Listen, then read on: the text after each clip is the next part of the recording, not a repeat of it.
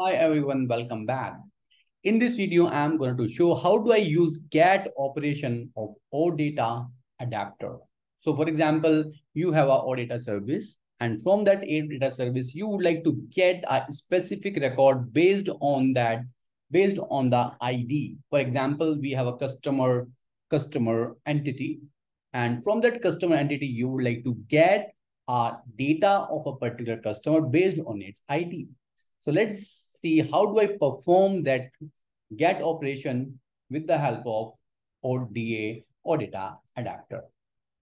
So let's get started. So here you see we have a customers entity which gives me the result of all the customers.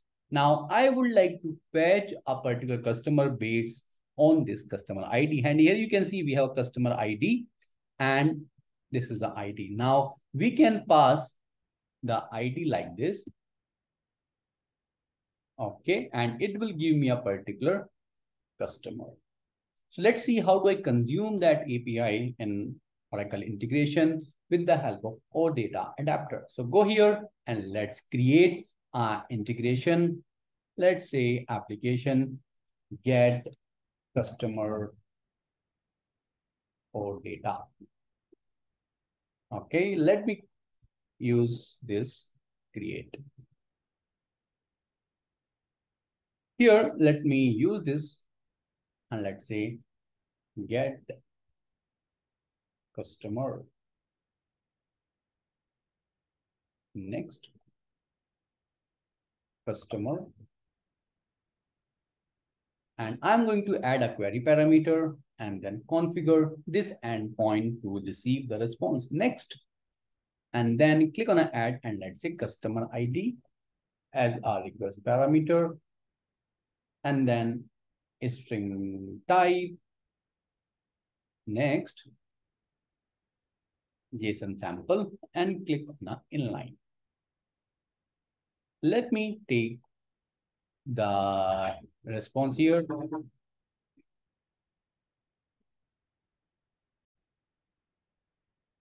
The response that I would like to get from this REST. Okay. Next, and then finish. Now, here I'm going to use that adapter called OData. And let's say get customer ID. Get customer data. Next. So from this, I will use the get operation. So that get operation will take the ID. And here I will choose the entity, let's say customer. And here, next. So when you use query parameter, you can use this option and see what all fields you need. So maybe you would like to restrict the result and you need a few fields. Let's say I need only customer name, contact name. Again, select, and in the response, you will only receive those two things. Okay, you can use select navigation properties as well. So basically, if you would like to fetch orders of that customer, you can expand that as well. Order details. If you don't want, you just remove it. Okay, next and finish. Now here in the request mapper, I need to map the customer ID. So you can see under the template parameter, it takes the customer ID and you can pass here. And in the query parameters, you can set filter, order by, top, skip, and then count. You can get everything here. Next, done, and then map. Response wrapper. So that's it. D. You need to map all the data here.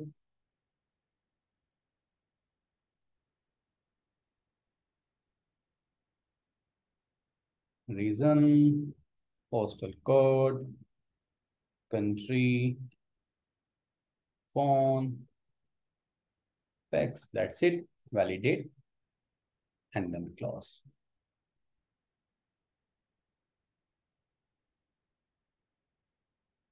All right, let's enable this as a business identifier, save, and then close. Activate this, activate.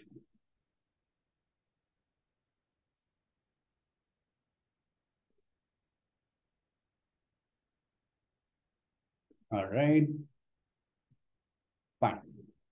So let's run this. And let me take one customer ID, let's say this, and pass this here.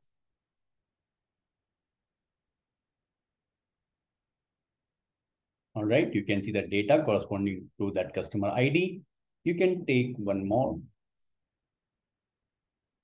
Let's say I would like to get this data. And here we go. So this is how you can use that get operation to get the data based on that customer ID using that OData adapter. I hope you find this useful. Thank you. Bye-bye.